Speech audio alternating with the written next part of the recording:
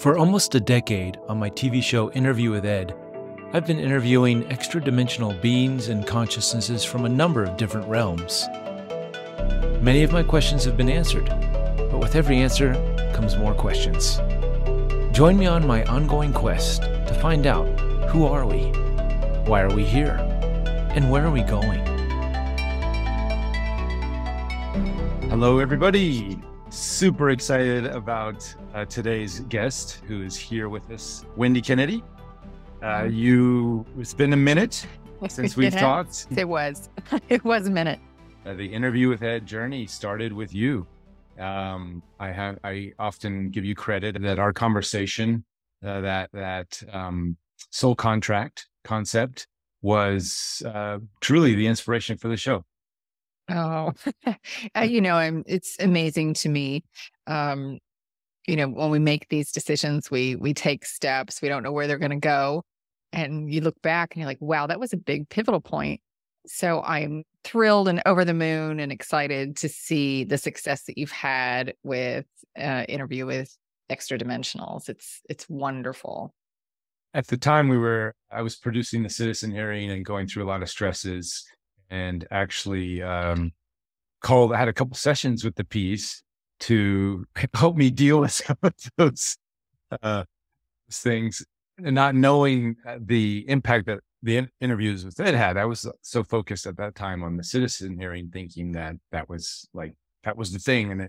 And it's funny, for many years, Gaia was trying to get the distribution rights to the citizen hearing. And we were going back and forth, and our investor wasn't happy with the offer they made and all this stuff. And then I kept saying, well, I've got this other show, Interview with Ed. Maybe you guys want to take a look at that. No, we don't do channeling, they said. That's all crazy stuff. Then eventually, That's enough crazy stuff. That's what they said. That's what we don't do channeling. We don't do channeling. That was what they in the beginning days, right? Mm-hmm. So then enough people in the circle there at Gaia kept saying, no, you really should look at Reuben's show. It's got some good stuff. And then eventually they reached out. They're like, okay, I think we're going to take your show on, very limited sort of small deal initially. And then they aired it. And then from what I had heard from the other producers and people that work at Gaia, then it soon became their number one show. And they were like, okay, channeling, here we go. Yeah. On board now. On board now. Well, they started, they requested the season 2, and then they started exploring other channeling projects, within their teams. And I don't know if I haven't paid attention, but I know they were working with Daryl at some point. I don't know if it ever turned into anything, but so anyways, it's funny to see the evolution of the subject matter, of the audience, which was such a niche thing when we started. Mm-hmm. And now it's overpassed, the ideas of like citizen hearing and that kind of thing. So thank you for, again, for the inspiration. And, we were talking about that initial, the UFO meetings that I was holding, back then. And you had said on the phone something. Would you mind repeating, your sort of apprehension initially? Yeah, somebody contacted me on Facebook and they said, Wendy, this is going on. I think you need to come. I didn't know this person. I was living in LA and it was in Marina Del Rey. I thought, all right, well, for some reason, I feel like I need to go. I know that sometimes with people in the UFO community, it's a little more analytical. So it is that idea of, that channeling is a little farther out there. We don't know what to make of it. It's not quite the same thing. These are separate. But I felt really drawn to go by myself and not knowing what I was walking into. And that's just really not my personality. I don't always do well in larger groups, and I had no idea. So I thought, all right, well, I'm just going to go ahead and go. And I did. And I came many times. Yeah. We were doing them. So just for context, how Wendy and I sort of met was, I was teaming up with another gentleman at the time when I was producing the citizen hearing. And, we would hold at my studio in the marina, we would hold monthly UFO meetup group. Is sort of, we call it the UFO media meetup group or something like that. And the idea was to bring people together in the industry, the Hollywood industry, to have the conversation around ufology, and we did that every Tuesday, and it started with like 10 people, and then it got very large, and some of those, because we had the space. Yeah. But we had, and we would bring in special guests every month to sort of have the topic around ufology. But it was very nuts and bolts ufology. And I remember we would pass the mic around, and you were there, and you would say, "Yeah, I've had some experiences of the sort of like." Then Daryl, who I had no idea was Daryl, channeling Bashar. The mic would come in. Yeah, I'm, in the industry doing some CGI stuff, and I had a couple experiences, and then the mic quickly gets faster. So not knowing who you guys were in this field of channeling was sort of a fun exploration and fun realization. So again, thank you for taking the initiative and showing up. And again, at that time, I didn't know what the hell I was doing. I was just curious. That's the best way sometimes. Yeah. But that was 2014, so it's been a while. 2013. I think we started the group around 2012, actually. 2011, because I did the screening, the LA premiere for Thrive. I don't know if you had came in at that point. I don't know if you had come to those. There for that. So that's 2011, and then it developed, and then we had the conversations around, connecting with the Pleiadians, and that's when I was like, okay, yeah, there's something to all this channeling stuff. They're saying all the right things to fit into, at that time, my cosmology of the UFO phenomenon. The ET, the abduction phenomenon, the ET, I'd been talking sort of nuts and bolts with the military people and the experiencers. And what, I don't know if you knew, I was going and hanging out with Yvonne Smith and her experiencer groups. And they had, many of them got to a place where they were okay and comfortable with the abduction phenomenon. However, many were still in this sort of fear-based, the ETs are evil and they took me against my will. Yeah. And then they thought they were evil. And then the main thing that sort of got me to switch my gears was just logically that never set well, because I was like, well, you're here, you're in good condition. And many of them, many of them had the famous stories of different people with different sicknesses getting healed. And I had heard that story over and over again of people having, who had sometimes terminal illnesses were now all of a sudden better.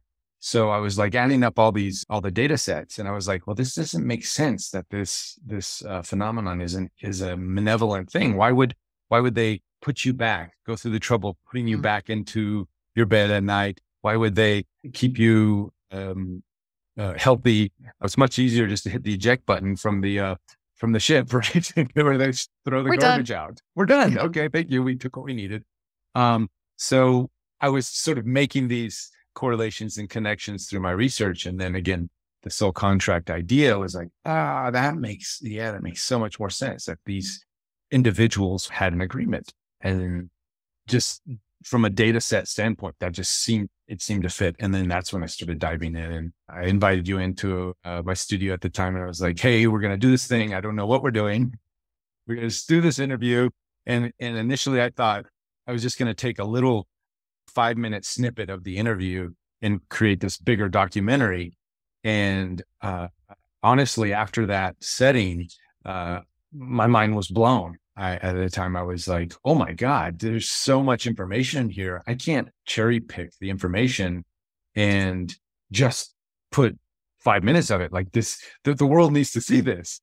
So so that was when I was like, okay, switch this idea from a documentary. Let's go into more of a longer form TV series, or, and just put it out there and see what happens. And, you were already well established at that point. I don't think I even knew how well established you were as a channeler at that point until I put it out there. And then, I started getting all these views and comments, and I was like, wow, okay, well, either the subject matter is really, everybody's hungry for it, or Wendy's just a rock star. Turns out Wendy's a rock star. Subject matter. Well, Wendy's a rock star, because other channelers at that point, I had started, doing it and putting it out there, and they didn't get near the hits or near the views as your episodes.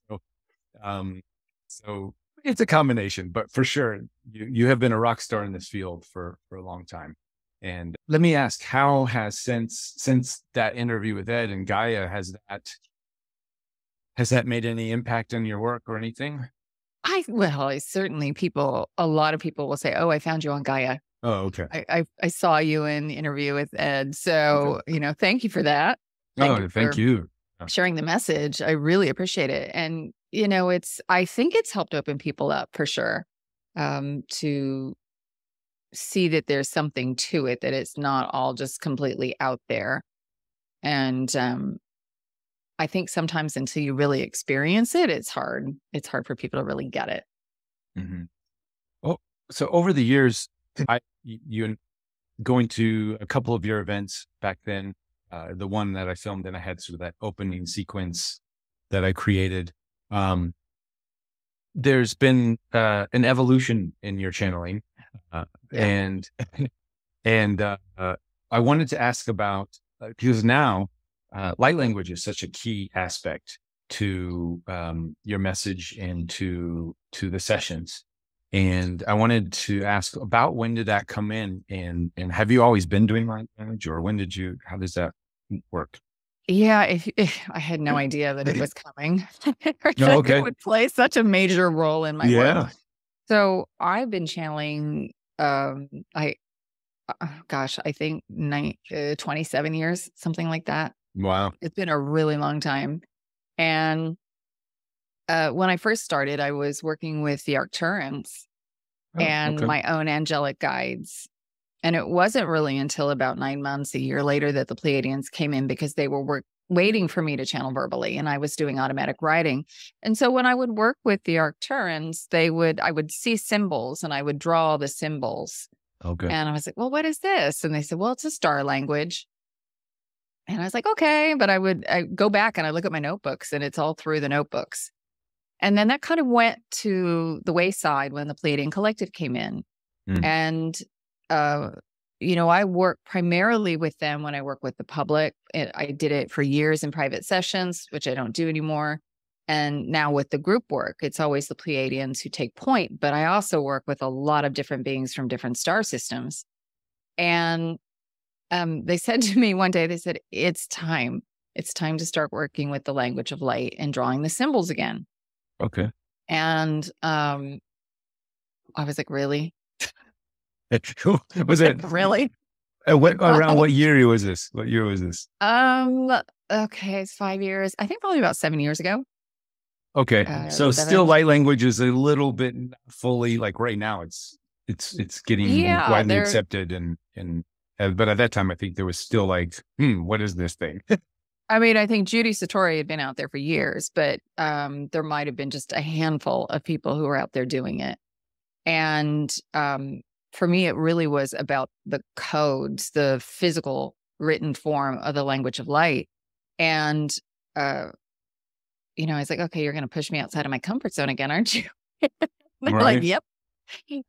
So I started, and it started with a single course where we utilized the symbols as part of the course. And then every subsequent course and every subsequent thing that we've done has involved the language of light or the galactic light codes, because it is a piece of spiritual technology, and it really helps us to find the frequencies that we need in order to adjust our energetic field to match that resonance. So that's part of why it's become so important because it bypasses the mind, and the mind gets so involved in all of the information that we hear, and we try to filter it, and we can't do that with the language of light. We just have to receive it.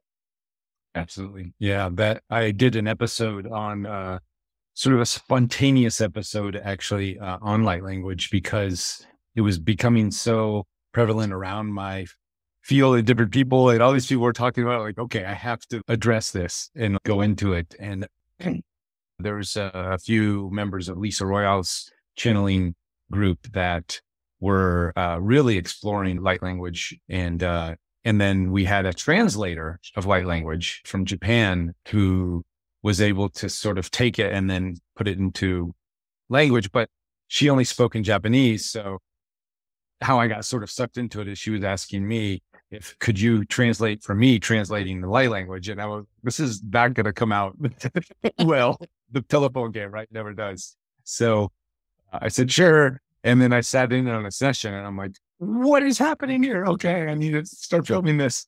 But it helped me really explore light language and to understand it and to try to feel it. So gave me a different viewpoint and an appreciation for your work and for just all of the light language practitioners out there that is coming through. And when you really pay attention, oh my God, there's similarities in the different frequencies. So I know you have different, I guess depending on the beings, you have sort of different ranges, and I'm from week to week or month to month when you do your sessions, I'm like, oh, okay, yep, I've heard that one before. Yep, okay, this is coming in similar. But I'm also finding correlations with other channelers. When and I'm like, oh, yep, heard that one before. And so I'm like connecting all the dots as far as the, obviously without scientific scrutiny or anything like that, you're not going to get the details and the nuggets, but at least for my ear or in my heart, I'm feeling the similarities and perhaps the types of beings and languages that are coming through. Yeah. So sometimes I can't even tell exactly because, it's like they braid their energy together. So sometimes it's several groups coming through at once. Right. So it's not just one single group. And, I did a course, and I was just talking to somebody about it today. At some point, I would love to bring it back. It's an integration of galactic archetypes. And so beings from the 7 major systems came through for each of the codes that we did for that system. And their energies were so vastly different. But when we do the activations during our live sessions, I can kind of get a sense that it's this group and it's this group over here, all kind of blended together. So unless it's important for us to know, the guides don't usually stop to tell us who's coming through, or sometimes after the fact, they might mention it, but usually it's just the information that we need. Yep. Learning to get out of our heads. Yeah. Sometimes it's easier said than done. Way easier said than done. So speaking of, this range of beings that you mentioned Arcturians, sort of when we were talking about that abduction scenario, you had, mentioned, at that time, because it was our ET meetup group, and we had, Yvonne's group and the abductees and stuff. So you had sort of come out to me as an experience, as you've been, taken by the grays. Can I say that? Yep. Or yeah. Yep. So more or less. More right. So at least for this group, it's not, it's sort of a normal thing. But I think many people may have not have known that about you, or, just tuning into the channeling. So can you go into some of that and also some of the other beings that you've interacted with and how they've come through? And yeah, well, I talked about it a little bit, probably about 15 years ago, and I haven't really gone public a lot in terms of discussing it. So that's why if you look at any of the recent stuff, you probably don't see too much of it. Yeah. So my memories have more to do with walking into this body, probably around the age of 10. I think I'm actually the second walk-in. And the memories are of coming into the body when I was on a table on the ship. They'd killed the body, basically. So one of my belief systems that was imprinted when I came into the body was that I have to fix it. It was broken. So that was really one of the first things I had to do. Wow. And one of the things that they did to, you talk about repairing the body. For them, it's not a big deal because they have the technology to do that. So some of the things that we think about might be a little barbaric, but we do the very same things to a lot of lab animals and in our scientific exploration, not condoning it, but it is what we do. But that was also part of a soul contract to allow them access to my DNA. And I have memories of them taking different tissue samples, taking tissue from my heart, so they could monitor it holographically and see what was going on, because what happens, to the tissue here will also happen to the tissue there, no matter where it is. Oh, so okay. they were So able like to. spooky action at a distance. Yeah, exactly. And so they would monitor that because they wanted to learn about emotions. So, and when the memory started to surface, I was like, what do you do with this? It's so far out there. And I think at the end of the day, it's kind of coming back to, well, how does it add to my life? And what do I do with it? Why am I remembering it? And how can I utilize that information as a gift, as opposed to feeling like I was a victim? And the guides kind of helped me through it in terms of kind of understanding that it was a soul contract, that these beings genuinely wanted to learn more about emotions because they had used technology to such an extent that they could no longer tap into that spark of life themselves. They could not procreate. And so they needed to learn about emotions again. This is the whole point of the hybrid projects, and learning how to reconnect with that aspect of themselves. And so that made it much, much easier for me at that time, because I was like, well, okay, that has a purpose. It's not just something that's I'm disconnected from. I'm not a victim. Right. And at that time, when we were having the conversation about that subject matter, for me, your approach was sort of this more neutral approach, and they're not so evil, not so bad, and we're specifically talking about the grace, and that resonated with me because of again looking at the data sets.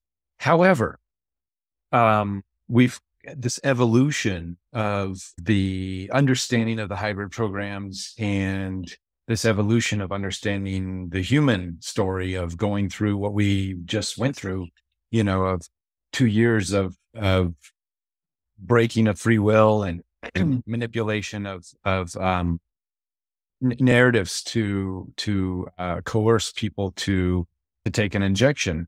And that seems to be congruent with the gray story and with the abductions. And I'm going to have Bridget, I don't know do you know who Bridget Nielsen is?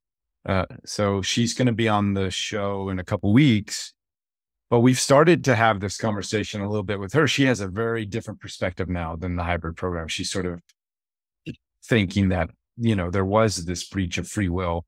And I don't want to put words in her mouth. We'll let her talk about it, but it's a topic that I feel we should revisit now after having this deeper understanding of the implications of sort of being taken, whether it's a soul contract or not. I feel like the story is evolving a little bit, and I'm wondering what your take is, because now we have these other things in our society that are like, no, this is not cool. Well, I think there are two different levels that we're talking about here. We're talking about the level of the ego, which is like, oh no, right, not on board for that. And then the level of the soul, which understands that this is all an illusion anyway.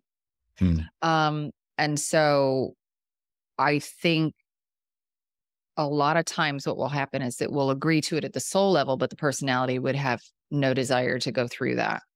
Right. And so that's where it gets a little sticky and tricky. And even with all the things that have been going on the planet, there you at some level have agreed to go along for this ride. Now, whether that is because you know that there is some payoff that's coming and there are lessons and things that are going to help you to grow in the long run that the soul has no problem with, but the personality is not interested in. Mm-hmm. I think that's the part that we can't see because it's so complex. The things that we choose to explore in this life, there's so many levels and layers as we're creating our blueprint for this lifetime, and how we choose our family, the programs that run in the genetic line, the DNA that we have access to, the information we have access to through that DNA.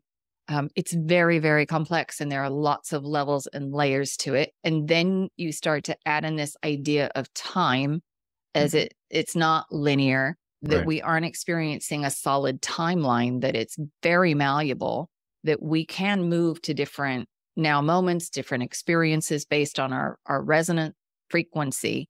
But it's just the fact that we've forgotten how to shift that energy, that we have the free will to do it in any given moment. We just are trapped in the illusion that we don't have the power to do it. Right, right. And I think talking about time, so that's another big aspect to what we just went through. What I guess in some places we still are going through, but as far as we're only given so much data. Yeah. Some people can only access so much data in the time that they're at, so therefore they make the choices with that data set and in the situation they're in. So that's why it gets sticky with this whole free will thing. Do we have our hands on the steering wheel, or are we just in the back seat? And it's this constant flip-flopping. Yeah, okay, I'm driving. And I'm not driving. Well, I think you're always driving in a sense of the only control you ever have is in how you react to the world. So that's where all your power is. You can never control what's outside of you. You can't control the collective. All you can control is how you show up or how you react, respond to what is in front of you. And I think that's where people want to exert control. They want to manipulate things that they really don't have power to manipulate. Right. We never do. And the reason that they want to do that is because they're operating out of a state of fear. Yep. When you're operating out of the state of fear, you're not in your power. Yep. So that's why the guides have spent so much time really over the last 10 years, just going over and over and over again about the process of manifestation and all the subtle little nuances of it. Because if you understand that, if you know how to ground yourself and you know how to get in your heart center, then you really can create anything. And the collective may not want to go exactly where you're thinking you want to go.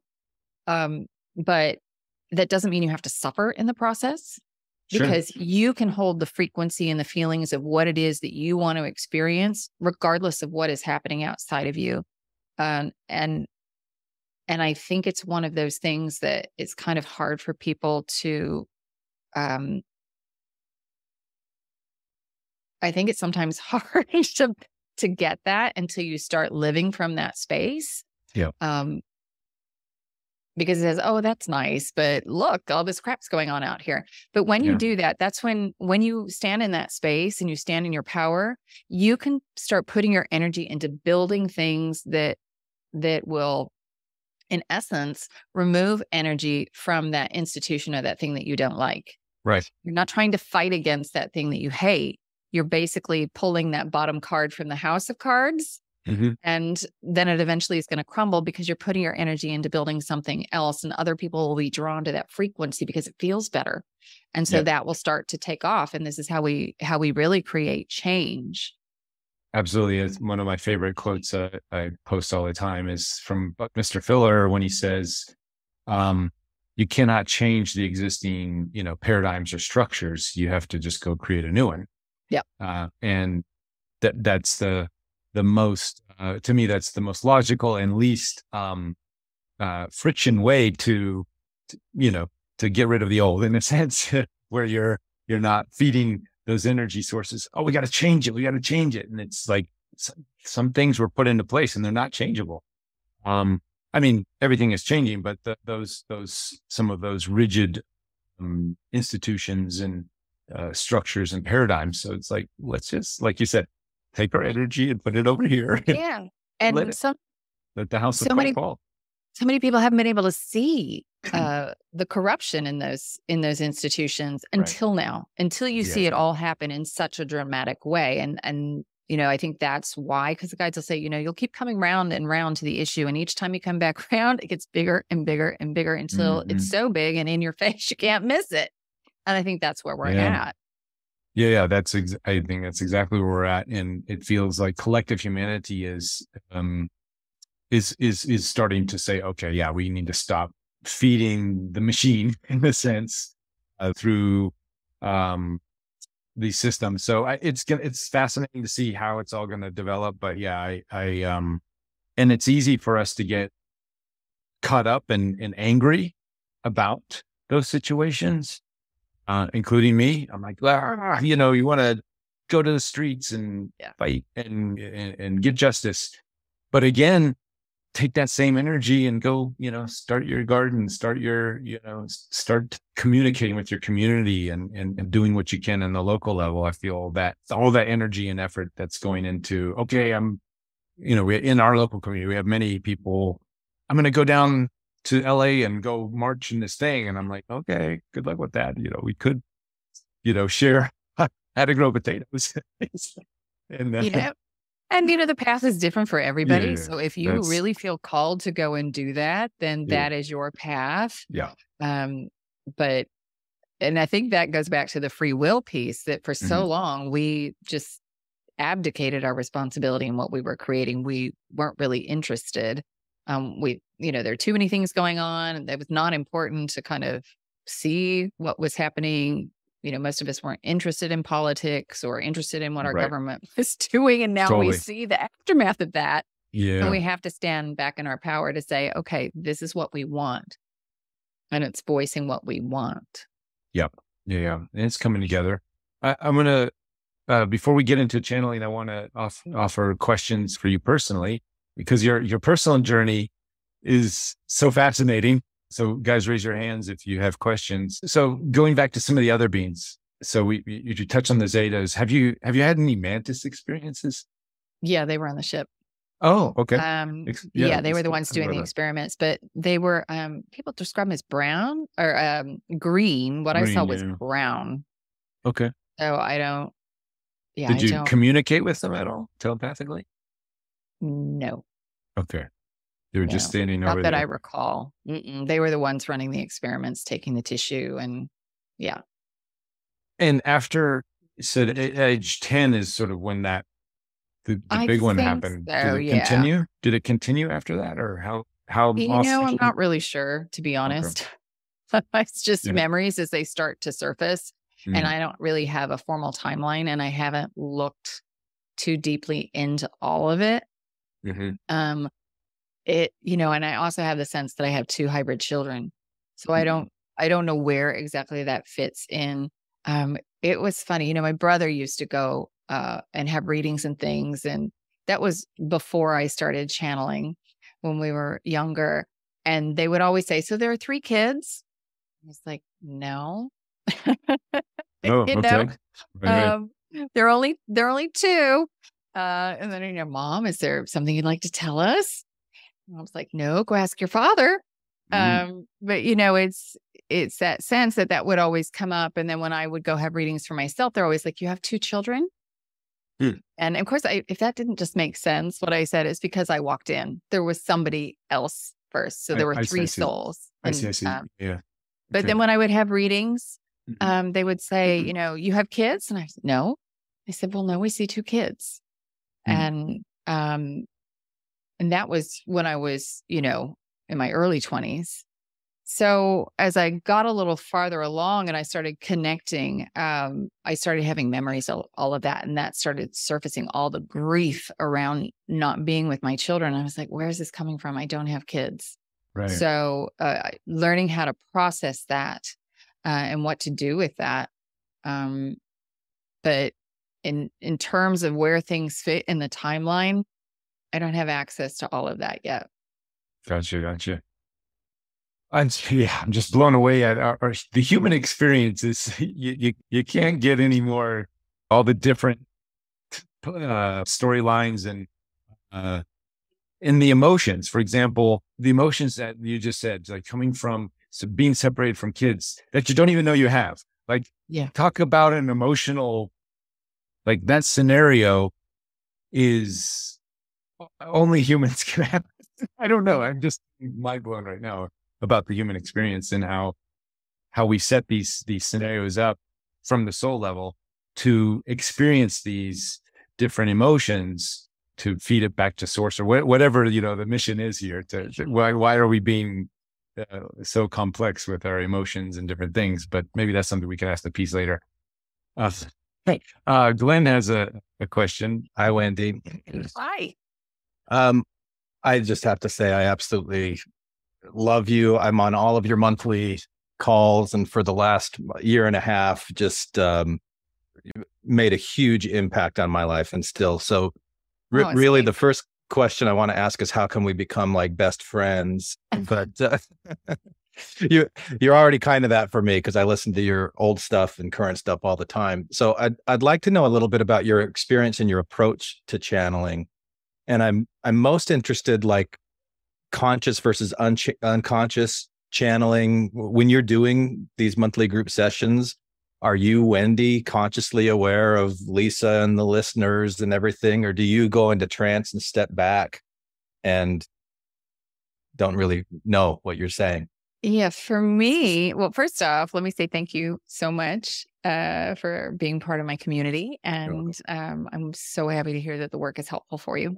I love it. So for me, I am what I would say is semi-conscious when I channel. So it's like a lucid dream. So I'm aware of what's happening, but if you ask me later in a couple hours, I can tell you bits and pieces. Right. And then it kind of fades. It all kind of runs together. So yesterday we did a big event, and I kind of talked to the guides about it yesterday before. I said, what do you want to talk about? Because I never know exactly. Yeah. And they kind of gave me some bits and pieces of things, and they were giving me all kinds of downloads, things that they hadn't talked about publicly. And it's interesting because they were things that they didn't talk about during the event. And this morning I was like, well, what the heck? I know you and I talked about it. What happened? And they said it's all encoded in there. So I know that I'm aware of, how do I say this? I'm aware that there is a lot more that's being transmitted than just the physical words in that moment. And I can sense that, but I never know exactly what words are going to come out of my mouth. They're in the driver's seat. And sometimes that can be tricky, because there is a part of me, especially when there's a lot of technology involved, there's a part of me that's aware and conscious going, okay, is everything running? Is everything working? There's that part of me that's still a little more aware than if I'm just sitting here with somebody and we're having a conversation and we're channeling. And by the way, Reuben, the Disclosure Project is going to come back around. That was very clear. They said that earlier. So I just wanted to make sure you know that.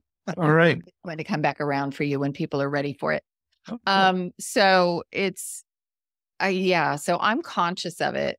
And for me, my guides are very respectful. And this is also probably due to my personality. They're not beating down my door telling me to do things. Some people will say, oh, my guides are just talking to me nonstop. That is not my experience. And they might say, well, we recommend that you might do this after I've checked in. You might say, well, we recommend that you go and you might want to meditate, or you might want to move your body more, or you might try not eating this food, or, this is what we see coming up, but never unsolicited. It's exceptionally rare if it's unsolicited. And to tell me to do something directly, I'm probably not going to do it. How do you know which energies they are, like whether it's Pleiadian, Arcturus, like any of the different entities that you interact with? Because there will be times where you'll say you might feel a shift in the energies to be able to tell, because different things come through. How do you experience that? Well, for me, I still do automatic writing a lot of the time, especially if I want to remember the information, if it's really important. Sometimes I'll just check in and ask a question, and that's fine. I have different guides for different things. So I have a guide who works specifically for health. And I have a guide. I have several guides that are 12th dimensional beings who come in and give me big picture information. I work with a group of Sirians. They tend to be the ones who kind of talk about, well, they'll talk a little bit about galactic history, but they also, a lot of the meditations, they're the ones who come in. And after working with them all for so long, I'm aware of what their energy feels like. But at the very beginning, I didn't know. So when I would do the automatic writing, that was the first thing I'd ask. They all have different ways of greeting me too. So sometimes I can tell with the automatic writing, I can tell by the writing itself as it starts. It's like, oh, okay, this is who it is. And I can feel the energy. Sometimes if I'm not sure, I've had new guides pop in. I'll ask, I'm like, who? And usually they'll tell me. And I'm like, who is this? And I've learned over the years to be discerning. Early on, I had some experiences where I wasn't the one channeling, but other people were channeling, and I did what they had asked. They asked me to go to the kitchen and grab something out of the fridge, and I came back, and they're like, "Why'd you do that?" It's like, because you told me to. And they're like, "Well, why?" And I didn't like being taught a lesson that way, and I never forgot it. They're like, "Don't ever do anything because we tell you to. You have to check in and see if that resonates with you, if you want to do it." And I just fumed about it. And I mean, the Pleiadians would never work with me that way because I'd probably never talk to them again.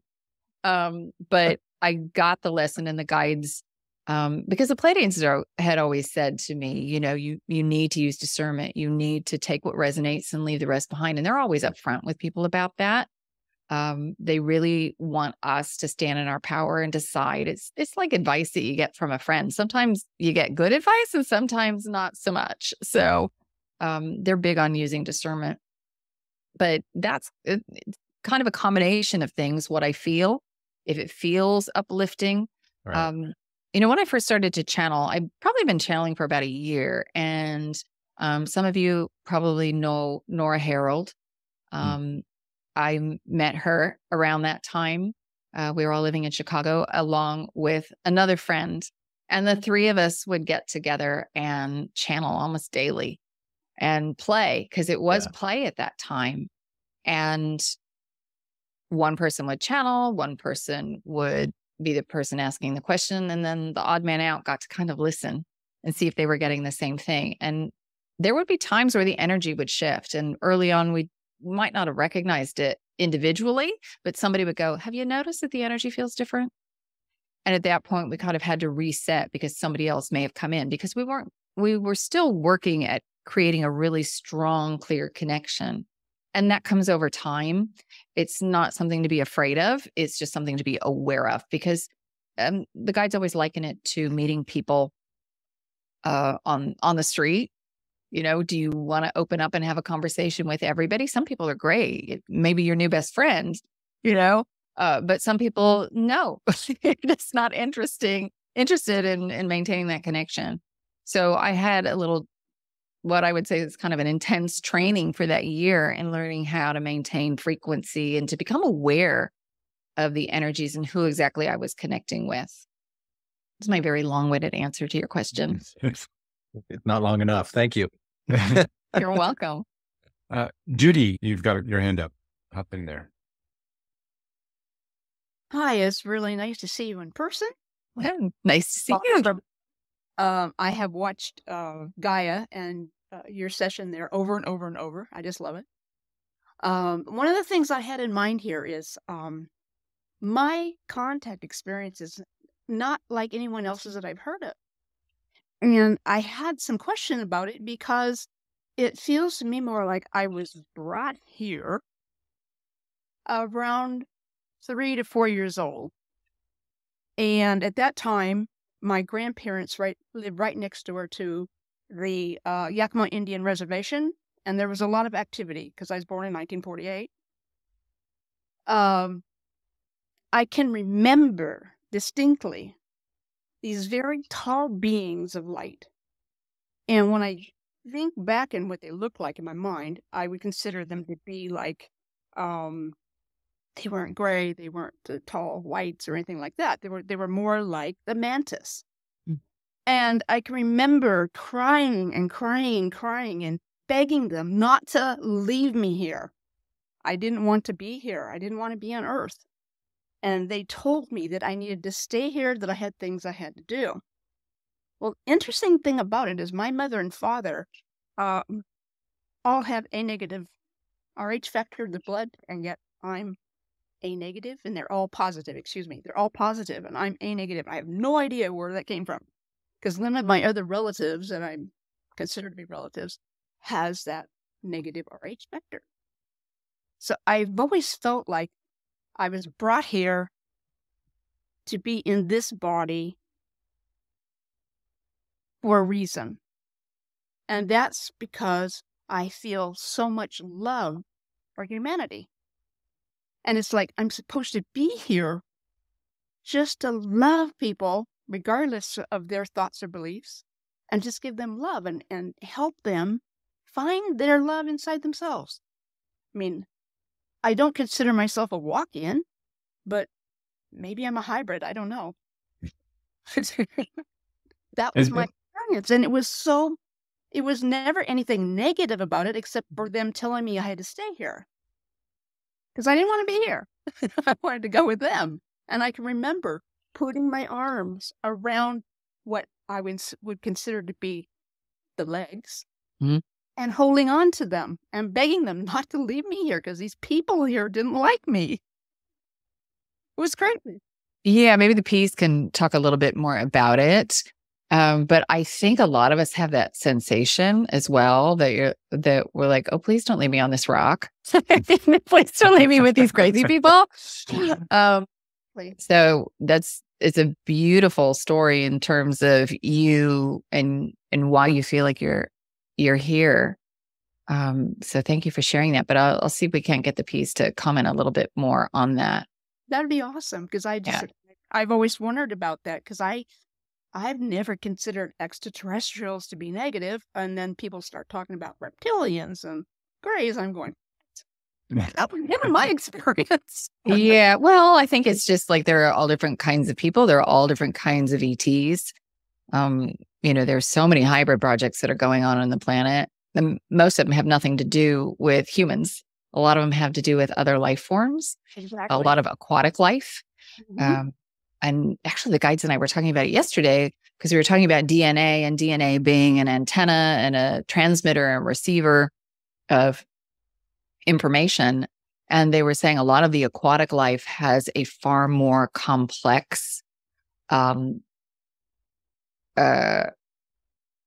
structure and the information that it gathers and connects because some of that life form is far more aware of what's happening in the collective realm than humans. We're kind of cut off consciously from that, and some of the aquatic life is not.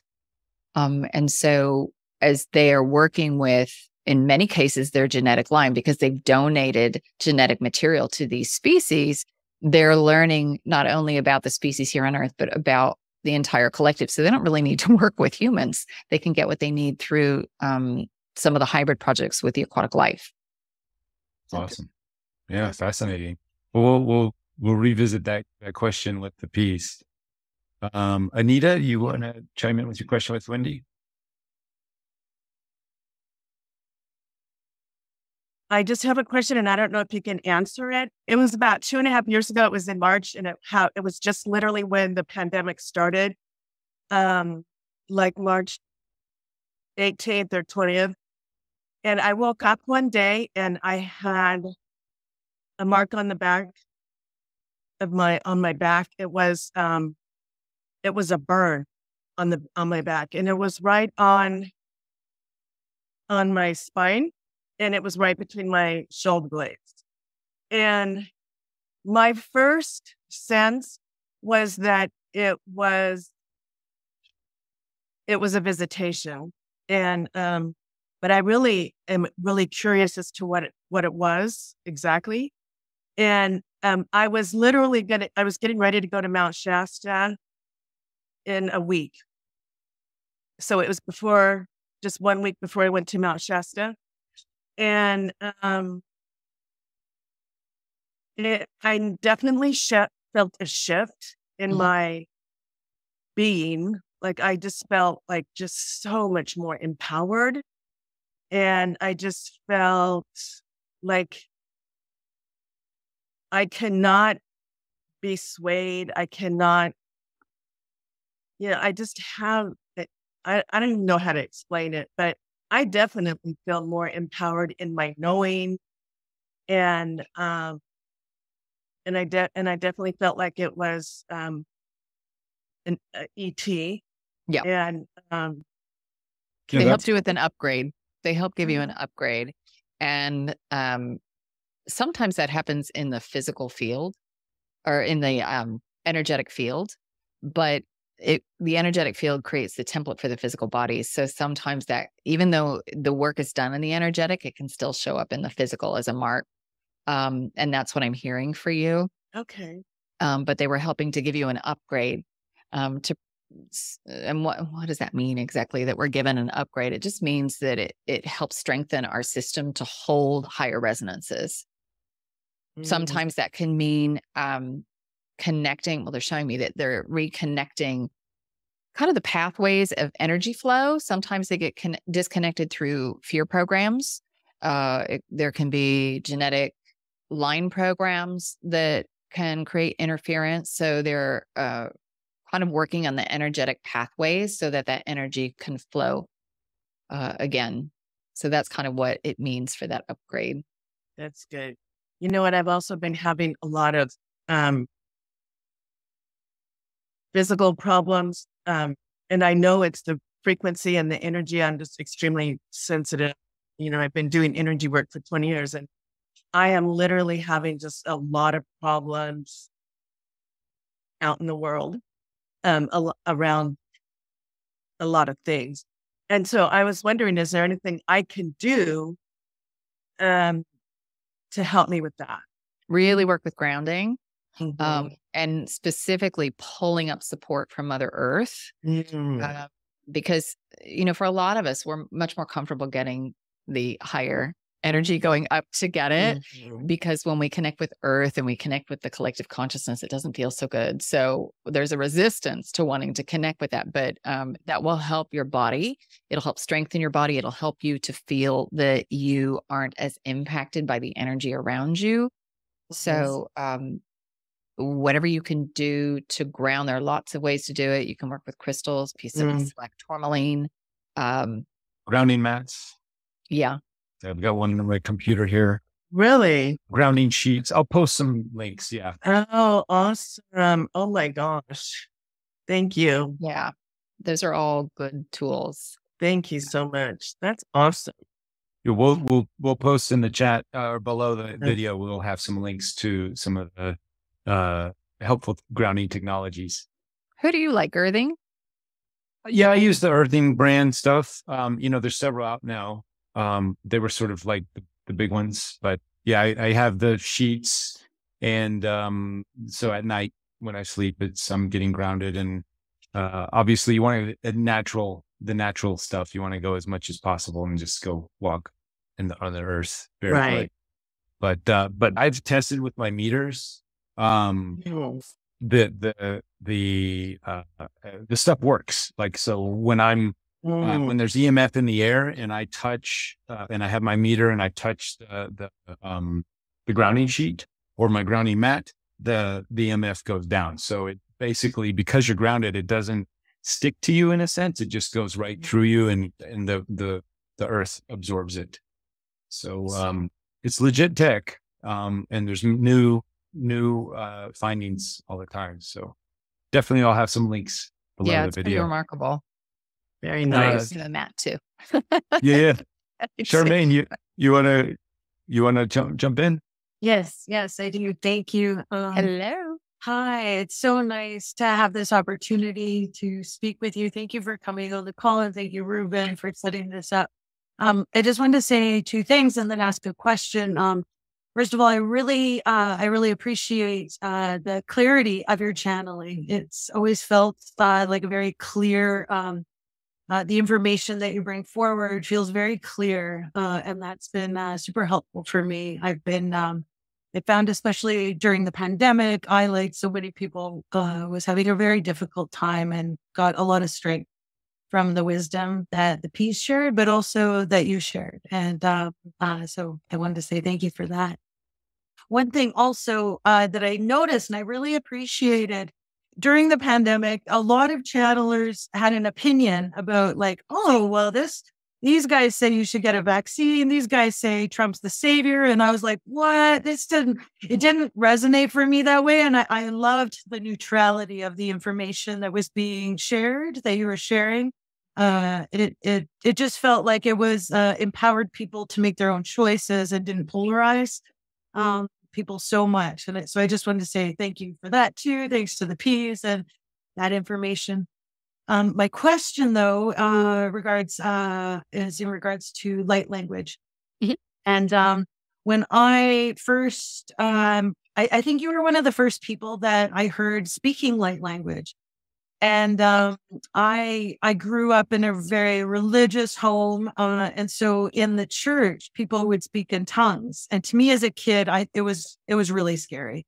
It didn't feel comfortable at all. But of course, to other people in the church, they thought it was amazing, right? That God was speaking through people, and people would chant on one side, and then on the other side of the congregation, answer whatever was being said, and then someone would translate. And that's what came up for me at first when I heard you speaking light language. And I remember sharing it with my sister, saying, this is so awesome. We don't need to watch documentaries about aliens. We can listen to them like directly. And they heard it too. And they're like, that sounds like speaking in tongues. And so I just wondered, have the P's, or have you ever heard any kind of connection to that? The way different religions speak in tongues, and is that related at all to light language? It is. So it's in essence the same thing. But remember, light language is comprised of light, sound, sacred geometry, and then all of the information that is carried in that waveform. So you're going to get different frequencies depending on, where people are connecting, what they're pulling in. So it may not feel good to you if the message and the energy is not in resonance with you. But I have asked about that, and they said, yes, it's pretty much the same thing. It's just they're saying, think about English and people speaking in English, and it's what they say and how they say it that makes all the difference in the world. Yeah, that makes sense. So. Cool. Thanks, Charmaine. And usually, Wendy, you have this beautiful sort of meditation that you walk us through. Can you do that for us? Or I can, yeah. Just short. We'll try to do a short version of it. Yeah, It's usually okay. it's about 10 minutes long, Okay. which I always like to do because, when we start to connect, sometimes we can close that root chakra and kind of not be in our bodies. So that helps us to ground, because if we're not grounded, then we can't retain the information and we can't stand in our power. So that's why we always do a meditation at the beginning. Yeah, and, if you've never experienced the Pleiadian Collective, they are about 2,500, 2,600 beings of light. They don't have physical form, and they align with Alcyone, which is the central sun in the Pleiades star system. So they're here really to help us to become stewards for the planet. They're here to help us remember our history, our personal history, our galactic history, and to teach us how to manifest. So, that's who they are. As I think I said before, they work with tone and sound, which is why their dialect is different than my own. It's not any one particular dialect. It's just tones and sounds that resonate with you at a cellular level. So you want to make sure you drink plenty of water over the next several days just to help move the energy through the body. Awesome. So, all right, we'll get out of the way and we'll see where we go. All right. So as we work today, we ask for assistance from the beings of the highest frequencies of light and love. All others we bind from us.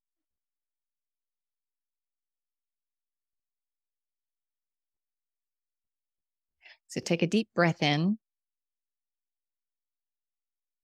and see yourself in your mind's eye.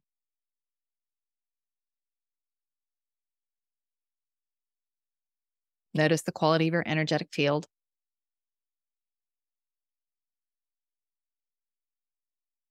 Is it light? Is it heavy? Are there hot spots, dark spots?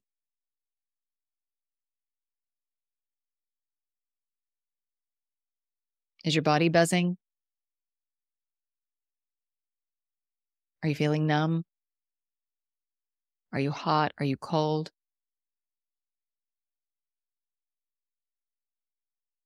And where's your mind? Is it quiet? Is it active?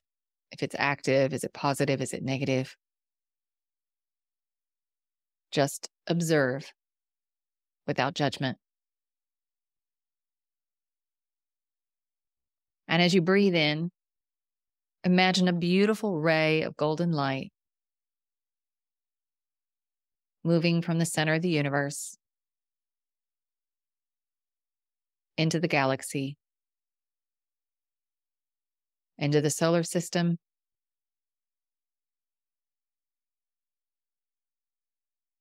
past the inner planets,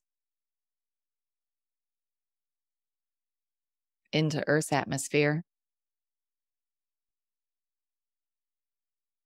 and down through the crown of your head. And this beautiful golden light moves into each and every cell of your body.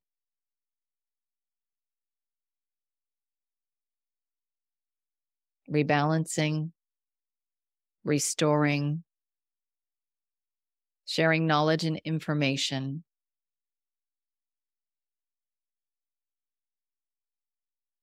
Bringing awareness and life force energy into each and every cell, every molecule.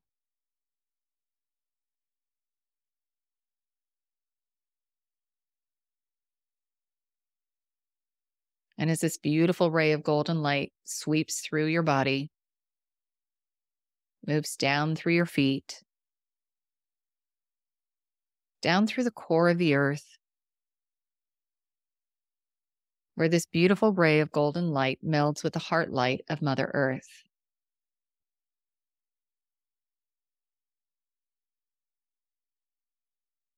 And all of the knowledge and wisdom of Mother Earth is infused into this beautiful ray of golden light.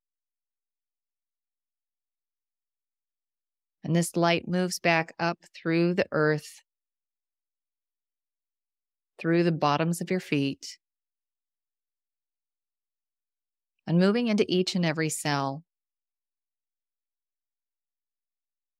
sharing the warmth, the light and love of Mother Earth with every molecule of your being.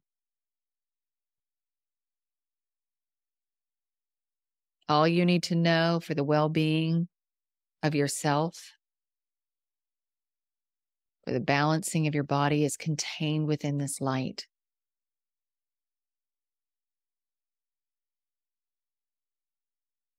And as you continue to breathe in, this light grows brighter and stronger.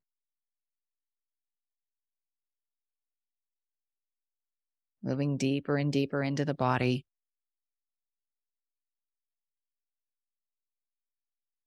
And this light moves out through the crown of your head, out through Earth's atmosphere, through the sun, through the galaxy, through the center of the universe,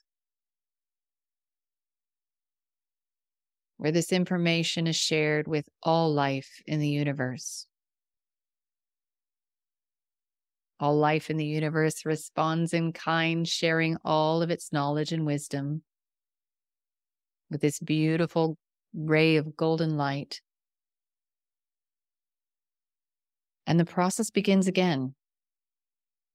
as the light emanates from the center of the universe, through the galaxy, into the solar system, through the sun, through Earth's atmosphere, down through the crown of your head, through each and every cell of your body, down through your feet, to the core of Mother Earth, where this light is then returned in an infinite loop of energy exchange and information exchange.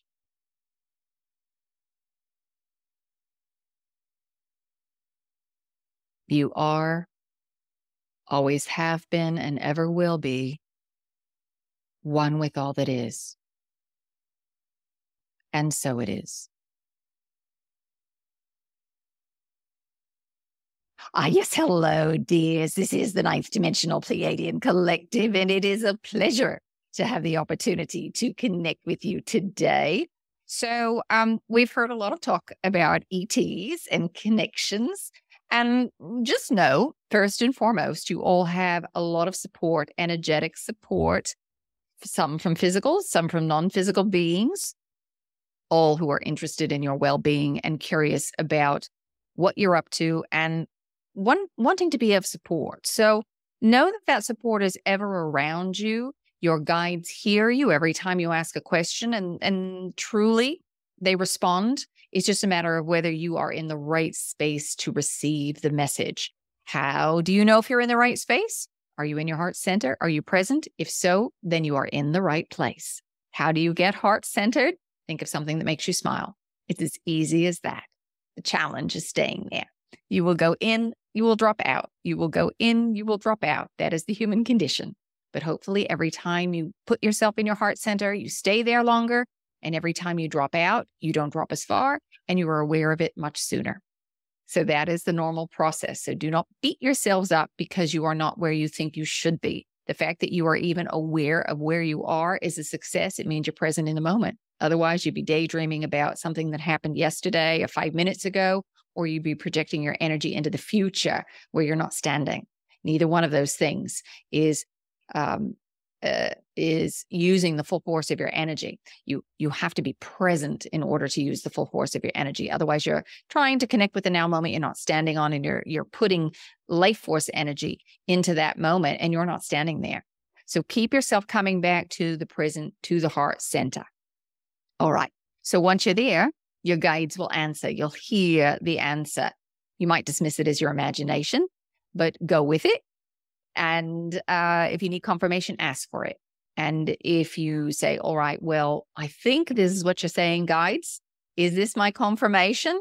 And you wonder about it. You might see repeated patterns or numbers. Then take it as such, because the thought would not cross your mind otherwise.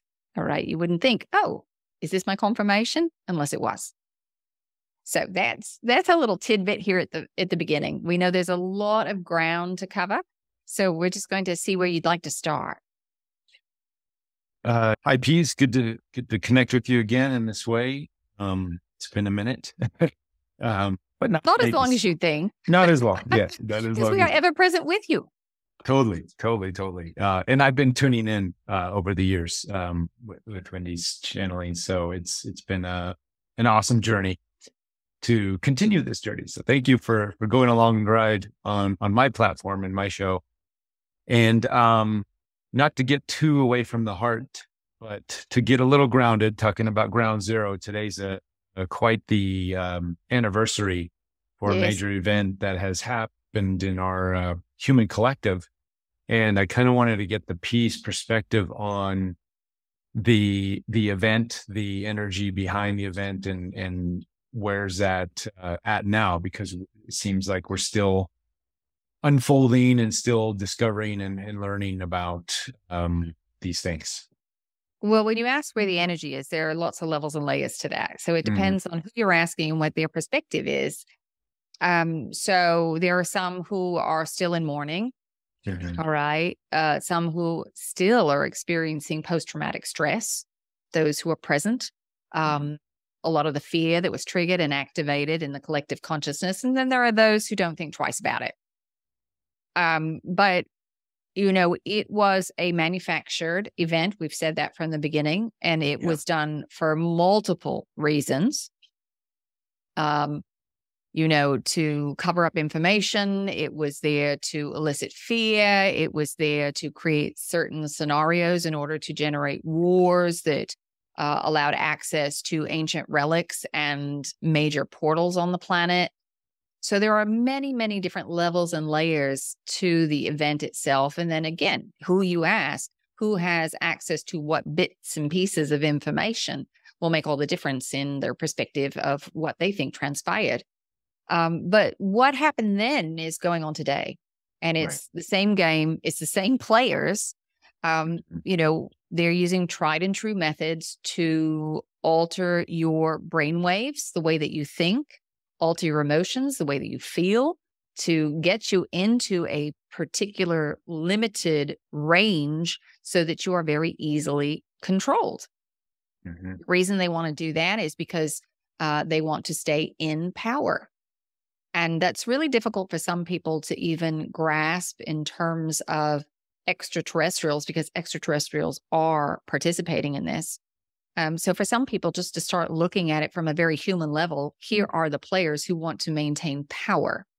But it actually is an interdimensional game that is going on. There's a lot of interdimensional activity. So it oftentimes when you have the anniversary, it is for some reliving that energy. Some it's just a mirror of, there was this event which I really wasn't thinking about, but gee, it looks very familiar to this one and this one and this one. So it can wake people up in that way. Absolutely. You mentioned stargates could you elaborate a little bit about that? We know the, Syrian civilization and other Middle East portals in Egypt, there's several there. Could you elaborate a little bit on these stargates, this concept of stargate? So yes, there are places on your planet where there is a convergence of energy that allows for, sometimes it's just the transmission of data.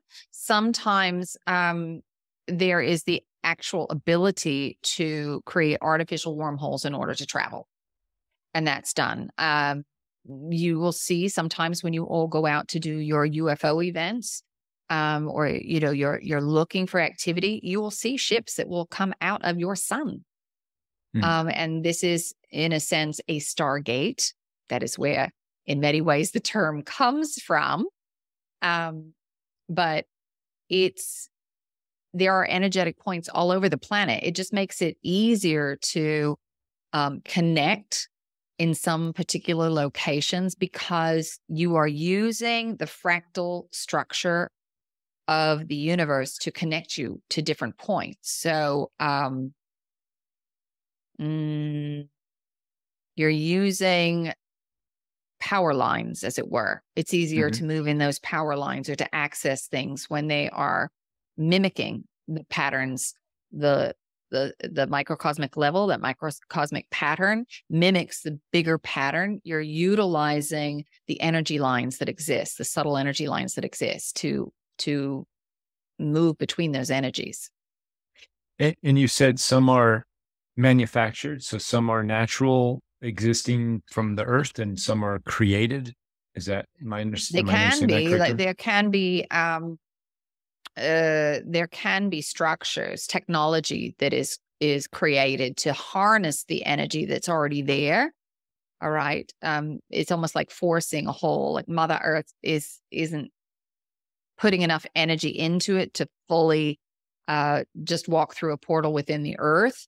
But the energy can be harnessed through technology to do that. And some of the spots, there's technology involved. Is that what the Great Pyramid essentially is? The Great Pyramid is many things. Okay. So it was used as a power generator. All right. It was used as a school, a multidimensional school, as it were, a training ground where you could enter the pyramid in different dimensions. And the reason you were able to do that was because of the energy being harnessed, that it created a portal of sorts so that you could actually walk into it in different dimensional ranges. And so you had the initiates who would walk into the pyramid into a different structure in order to go through trials or to have out-of-body experiences, sometimes to astral project. Not always, but occasionally it could be used for bilocation. Bilocation and astral projection are slightly different. In the bilocation, you are reconstructing your physical body through the projection of your soul light. And most of the time, these beings didn't need to do that. They were staying in higher dimensional realms where they didn't need to have a dense physical body. So also, it was an antenna of sorts. So you could connect with other star systems. And this is why it's laid out in the pattern of other star systems. It's utilizing that holographic energy, you as above, so below. So if you replicate it below, you can more easily connect above. You're tapping into the frequency by the recreation of it. You're creating an alignment that's quite strong. And so it was used as a way to communicate across the stars with beings in other star systems. And it was multiple stars, not just Orion, but Sirius. And then there are other pyramids on the planet who do the very same thing. Some of them align to the Pleiades. Cassiopeia's got a few. Those are much older. And really, those haven't been fully discovered yet, but they exist as well. One thing that came up on yesterday's frequency war, sort of confirmation for me in my research, is the connection of Sirius and the Anunnaki. And I was wondering if you could just touch upon that. I've heard different things, that the Sirians helped the Anunnaki, and then perhaps the Sirians are in the Anunnaki. There's different ideas around the Anunnaki and in the Sirians' relationship. Because it's kind of a generalized term that's used. All right, Okay. You could think of it as you just saying ETs, aliens. So there are factions, there are bloodlines that were interested in kind of suppressing a lot of humanity's creative energy and utilizing humanity more in terms of slave labor. And there is the information that exists within your ancient texts about all of this. It's all there. It's all written down for you. It's just a matter of you all going back and looking at it. And your scholars are pulling out more and more of it. Many of the people who are interested in the UFO field are also becoming great scholars of your ancient works on this planet. So they are helping to supply that, shall we say, more concrete proof that more analytical people can take hold of. Right. Right. So there are Sirians who were present who were interested in the well-being. All right. Some who were here at the same time of, we will say the Nibiruans. That's probably the best way to separate them all. Okay. So, you've also had beings from the Pleiades who've been present and interacting, and Earth has a very long and varied history. Long ago, Earth was a vacation spot for many of the Lyrans. All right. Many of the Lyrans tried to escape some of the Lyran wars and found themselves here on this planet. So when it came time, many of them chose to go down into density. They came through Lemuria. Many of those beings were originally from the Lyran star system. And some of them went through a dissension process here. So they started out knowing that they were beings of light. They had full knowledge of that, and they did not incarnate into a body. They downgraded their body to play here in this dimension. That was part of what they chose to do. So that was started about 450,000 years ago that the Lyrans started to do that. But there have been many, many, many, many, many species who've been here and played here, and some that are still here that you are completely unaware of. Some have zero interest in connecting with human beings. Some of them live in the depths of your oceans. All right. They have bases there and they work with the aquatic life. There's still parts of your earth that you have not explored. So they're there. And, it is a very varied history that you have in terms of interconnection with ETs. And even with the Nibiruans, even within those bloodlines, there is a split in terms of how to work with humanity. Whether it's wiping them out, all right, because they become too advanced. So you introduce plagues, you introduce famine, you introduce natural disasters. You help to recreate some of those in order to reduce the population and then start again with their decline in consciousness, as it were. But this is all part of the game, all right? This is a game. This is a setup where this dimensional range that you're playing in the 3D version is all about descension and reascension. Can you forget who you are? Can you play in the game of lack, limitation, and separation and come out of it? And that's a very special experience to a soul because none of the other dimensions are like it. You know who you are. And at any given moment, you can project yourself as one that is one with all it is, or as a being that is playing separate, but you know you're playing separate. You know the truth of who you are. And as humans, you've forgotten that many times, or you remember it in the moment, but you can't sustain it. Well, it is fun remembering. That's for sure. I'm having fun. I know it can be a little stressful sometimes, but having a good time. So, yes. I want to say one other thing here. Many, Yes. as you start to remember, might have a lot of emotions surface. Give yourself permission to feel that emotion. You don't have to figure it all out. You don't have to figure, oh, this was the event that triggered this emotion, or, this is the timeline where this fits in. Just give yourself permission to feel it and let it go. Just observe it. So at the beginning of the meditation, and by the way, the Syrians gave the meditation. So we just want to give credit where credit is Yes. due there. Thank you, So Sirius. as you are just observing your energetic field, as you did at the beginning, if you take a moment and you look at your energetic field now, you'll probably notice that it looks vastly different. And it really is just a matter of taking a moment and reconnecting. So it is through the observance process of not saying, oh, this is good, this is bad, this is right, this is wrong. It just is. It is the state of things in this moment. And as you do that, you are able to transmute the energy. And that will allow you to live pain-free. We always say pain is perspective. You can stay there for 30 seconds or 30 years. It's up to you. What's the difference? One, you keep reliving it. You keep telling the story and you're suppressing it. You're not allowing it to complete its journey. The energy was meant to move through you.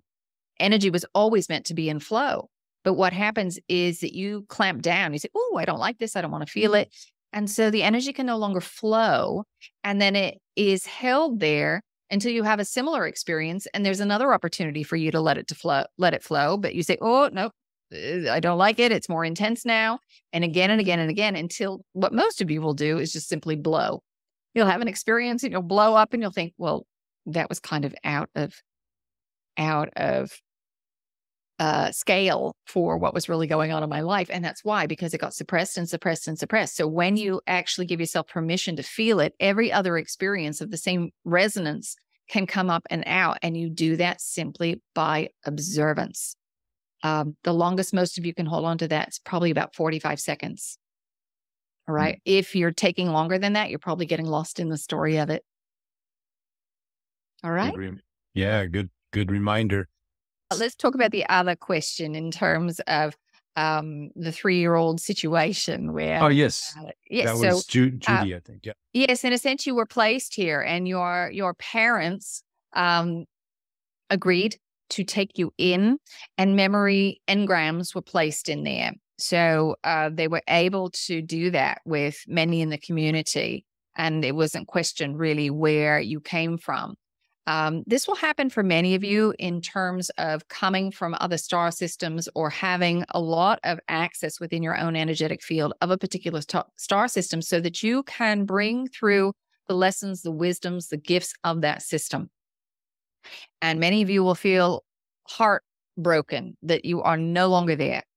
It is not so much about leaving this body to go home. It's about opening up to home in this body.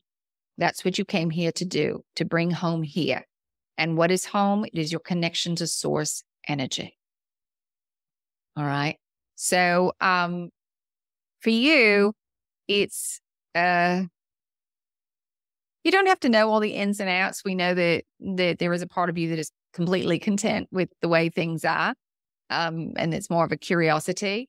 But you also can connect with your guides once again and start to get more information about the specifics of your journey here. All right. Yeah, that would be a recommend. Happening. Yes, I've been finding that happening. In addition to that, when I have a question, I just have the knowingness just drop down. Yes. Yes. Claircognizance, it is a really strong frequency for you. So go with it. For most of you, you'll get information and then you start to pull it apart with the mind. It doesn't always make sense to the mind. And so you go into doubt. Is this accurate? But in that moment, you're very clear. And the more you can start to observe that within yourself, the more you're going to recognize that vibration is different, and you'll start to honor it more and more. And you'll just know, oh, well, that's the truth, because every time I experience that vibration, that frequency, I know it's the truth because it's come to pass, or I got confirmation about it.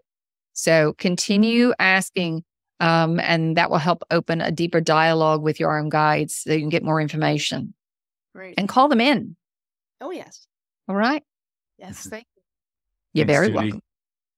All right. Lucas, you have a question. Your hand is up. Hello. It's very exciting to be with you here this way. Greetings, dear. So my wife and I have been going to Serpent Mound for a few years now, and connecting with, my question is around the rise of the Phoenix and the 7,000 year cycle. And if that is indeed related to Serpent Mound and some of that spiritual technology related to the magnetic field of the earth. So, it does have a little bit of the rising of the energy there. And there is a cycle that land is kind of in. It's a regenerative cycle where that particular area it goes through. Some of that was constructed early on. So when the ETs were there, they created kind of a little time bubble for themselves. They had a very long lifespan. And so by creating kind of this time loop where the energy would circle around every so often, they were able to kind of go through some cycles very quickly, and also allow some of the species that they were working with, the hybrid projects, to go through various phases in a much more accelerated rate, a growth rate. So what do we mean by that? So if you would think how long it would take for you to go through childhood, how many years it would take you to get to adulthood, that would be compressed. You'd complete a cycle within 7 years. So there is a bit of that energy that is going on in that particular area. It is also set up in conjunction with some of the different star systems and the connection because of these ET beings.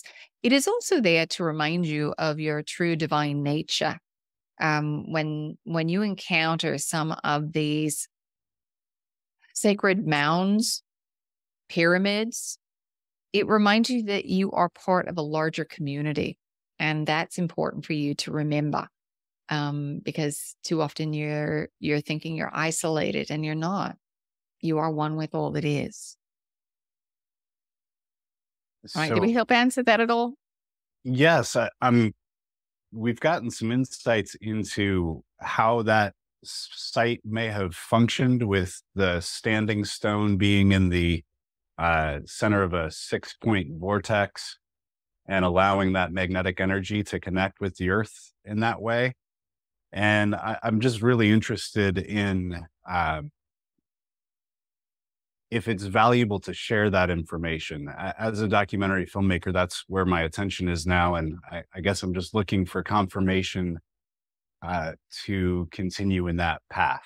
You really don't need our confirmation. You're already All clear. right. You already know that that's what you want to do. So, Yes, indeed. and it is important for you.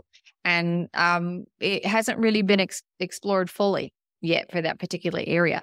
This is one of those energy points that we were talking about. So when that energy comes in from all the points, it creates a beam of light that goes up, and this can be used as an antenna for transmission of information, and specifically transmission of consciousness.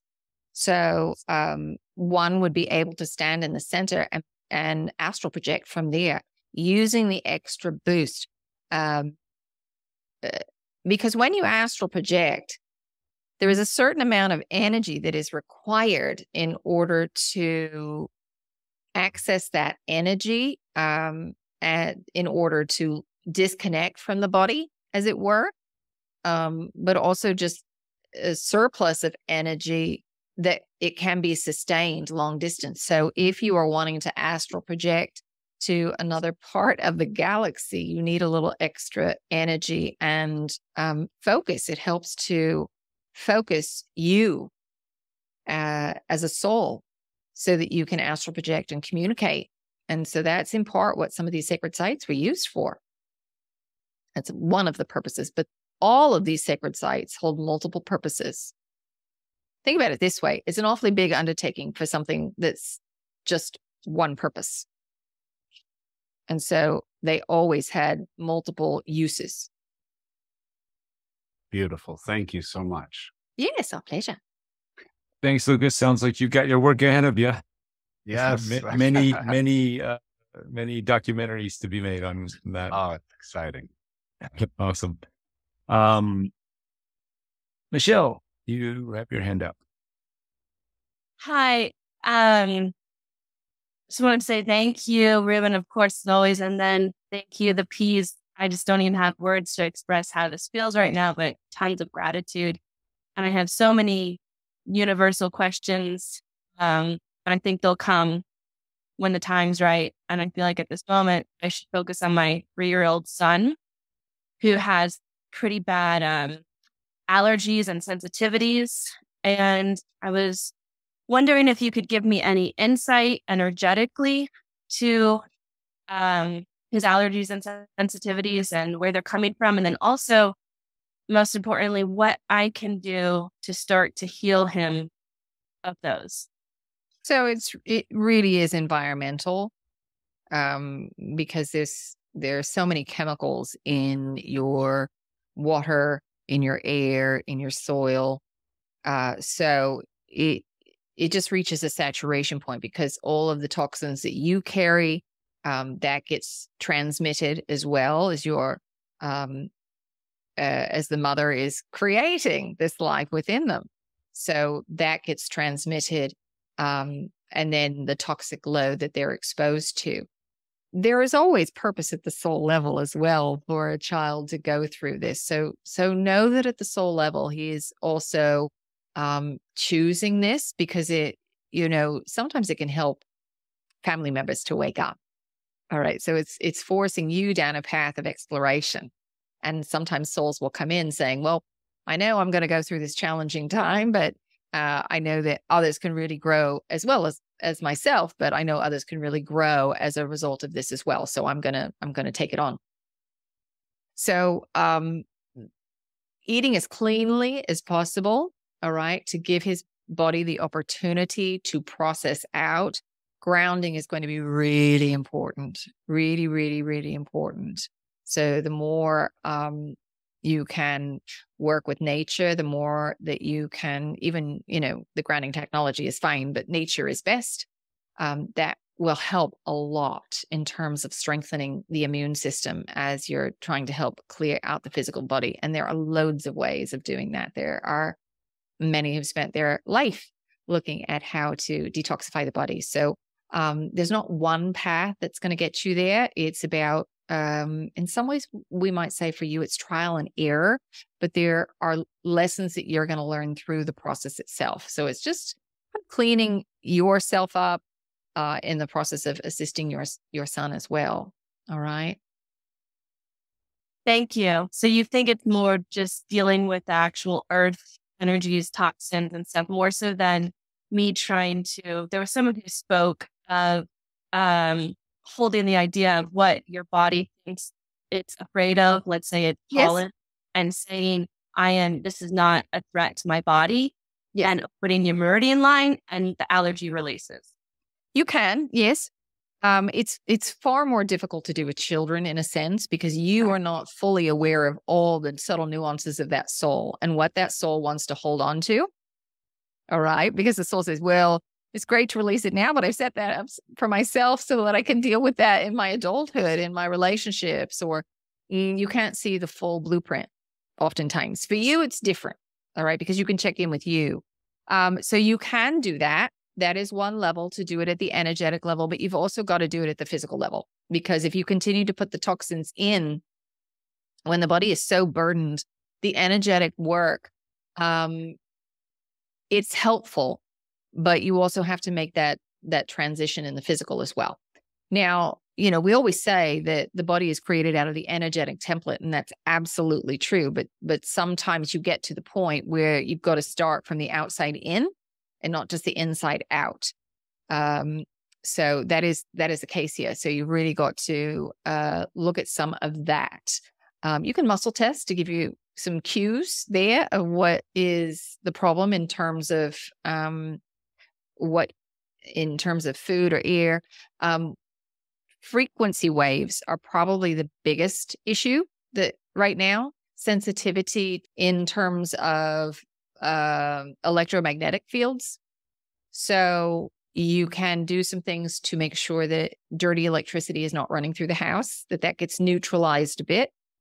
The grounding will help. And, there are lots of things that can act as a Faraday cage, as it were. And sometimes it's not even so much blocking or shielding as reharmonizing the frequency so that it's not detrimental to the physical body. All right. So more so than food, we would say some of the electronics are really stimulating the body, and then any sort of other allergy, any sort of irritant in the body, which on its own might be rather mild, is creating some problems. Make sense? Thank you so much. Yes. Awesome. You're Thanks, very Michelle. welcome. All right. Olivia, you have your hand out. Yes, hello. First of all, just thank you so much, Reuben, and the whole Interview with Ed team for creating this opportunity. This is so excited. And thank you, Peace, for being here. I'm so excited. So my question is pretty specific, because I'm pretty sure that people live in, places where there's nature all around. And for me as well, but I live in the middle of New York City, and I have just come from Sedona, actually. And my integration back to New York it's been really interesting. I'm learning so much. I already have learned so much living in a city. But my question is really about discernment and discerning what thoughts and feelings are mine. Because I've found that staying in my sovereignty, after being in a very safe container in Sedona, I feel like as soon as I came back to the city, I've just had to completely turn my dial off, because every time I kind of turn up the volume, so to say, or the light, and I am receptive, I get these emotions and these thoughts that I don't know if they're mine or if it's like some fears coming up inside myself. But what it feels like is it's a city. It's just the energy of the city. I hope I'm being clear enough. Yes. So, you are holographic in nature. All right. So everything that happens to everyone else also happens to you. Now, in order for you really to sense a lot of that energy, you have to have some level of that program in your field. Maybe for you, on a scale of 1 to 10, it's a 1. You walk out in the world and all of a sudden it's a 9. Through resonance, when you experience that, it makes it start to vibrate in your own field. All right. So just give yourself permission to feel what is sitting in your field so that you can clear it. Then you can also clear out your field on a regular basis. Just imagine running white light through the entire body, up and down, up and down, up and down. You might see it spiraling up, circling down, in opposite directions, going up and down. Plants are going to be really good for you in your home, for you to feel that sense of connection, so that you've got that even if you're not on the ground level and you don't have a lot of nature around you necessarily. Houseplants can help you to reconnect with Mother Earth herself. So that's also something that you can do. And this is about you strengthening, holding your own, holding your resonance, holding your center. And the stronger you get at it, the brighter your field actually will be as well. So you're just learning now how to do it in a more intense environment. You have a good sense of what that energy feels like, having been in a place where there was plenty of space and you got familiar with the feeling of you. Now you are learning how to do it in chaos. If you want to go meditate, it's easy to do on a mountaintop. Try doing it on the subway. Not so easy. So this is where you are. You're learning how to hold your own in the midst of chaos. And this is what everybody is doing right now. So just clear your field out regularly, release anything that doesn't belong to you or anything that is no longer of service to you. And throughout your day, we would recommend having a practice where you are doing this, where you take 10 seconds, 30 seconds, just to clear out your field and set a new intention, how you want to feel, connect with Mother Earth, and then start moving again. Now, when you start checking in at regular intervals, it will help you because you won't drop out as far. You'll catch yourself before you get all the way down into the pit, and you can bring yourself back up. And this is what all of you really need to do. You need to have some sort of practice, and we recommend doing it throughout the day, not just once in the morning or once at night. You need to sustain this energy, and it requires repetition right now. All right? Thank you so much. You're very welcome. So we're running low on time, so I just wanted to get to Ken's question as well as Christine. So Christine, they're quite similar. Christine was mentioning that she had this sort of vibration and buzzing that lasted a bit last night, and wondering if you had any insights. And we'll bunch Ken's question in here too. He talked about during the light code seeing geometric shapes in his eyes. So I don't know if you want to generalize or if you want to hit each question specific. I know we're all feeling all kinds of different things lately during these crazy times. So the buzzing is oftentimes bringing fresh energy into the body. A lot of times that's why people will feel that, and you might have a sustained experience with it because it's getting all those cells to begin to vibrate and changing their resonance. In terms of seeing the geometric code, yes, it's quite common. Wendy will sometimes describe it as seeing a ticker tape, all right? If somebody's speaking it, sometimes it's symbols, sometimes it can be geometric patterns. So, sacred geometry is part of the language of light, and that's not unusual at all, So that may be something that for this individual, they really resonate with geometry, and that's why they're seeing it. They may have had lifetimes of working with sacred geometry, and so it is a natural language for them, a language of communicating with the soul because they've spent so much time. Geometry is a language, so it's natural. It may be natural for them. Where somebody else, they may focus on the color, or somebody else may focus on tones, all right, as they're hearing the sound, because they've spent a lot of lifetimes working with tone and sound. All right, so it's different for everybody. And would you say is all this sort of part of this ascension symptoms? We're terming this now, where we're kind of going through these big shifts and people are having these unusual experiences? We're hesitant to say symptoms because the reason we say that is because you have so much fear around your health. And when you say symptoms, typically it's ill health that's associated with that. Sometimes it's just about the body coming back into balance. Sometimes the body's burning things off. Sometimes it just feels different to you because you've never felt it before. And so you think, oh, this is a symptom. And it is so varied what is creating that for all of you. So we would say don't look too deeply for the why.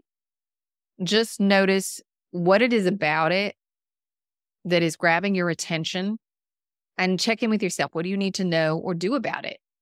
Sometimes it might be nothing. Sometimes you might feel like, oh, this is my body cue. I need to move more, or, oh, I need to rest more. Or, this is a body cue that my body's trying to get my attention. I need to go call, Reuben.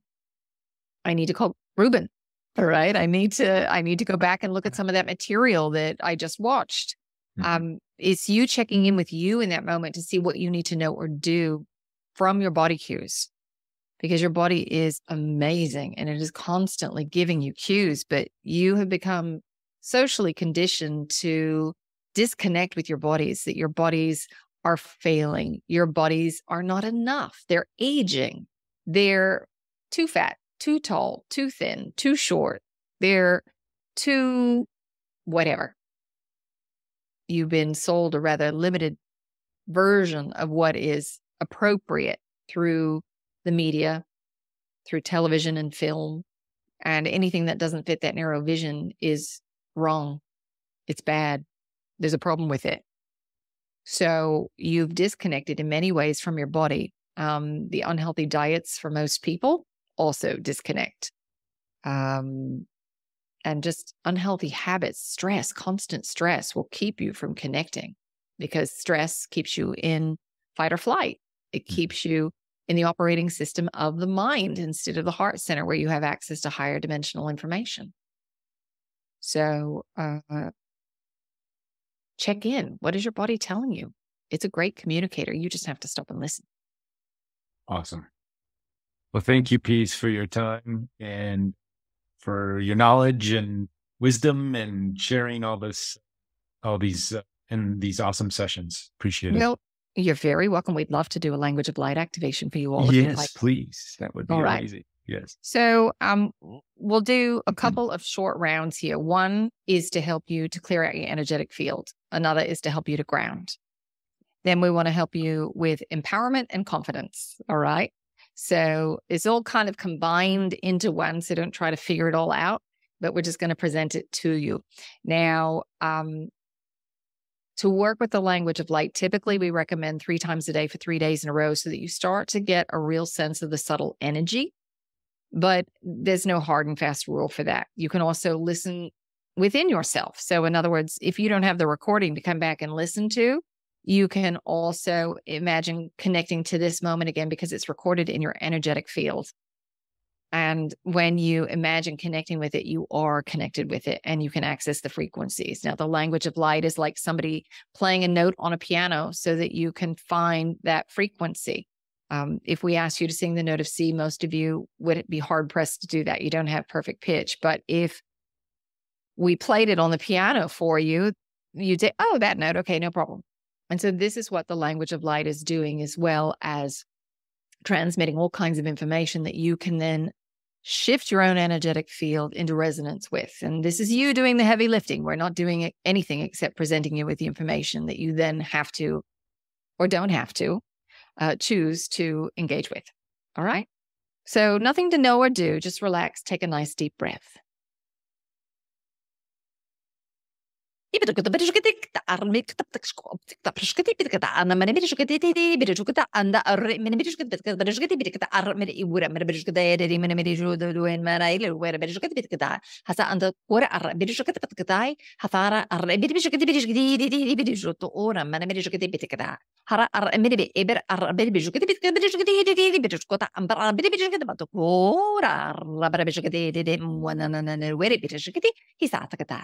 Take a nice deep breath.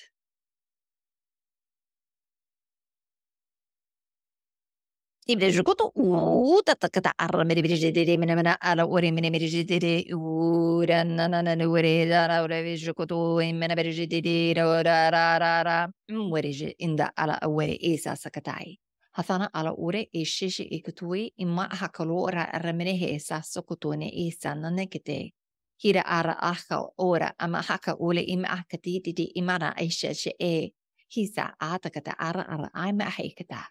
Take a nice deep breath.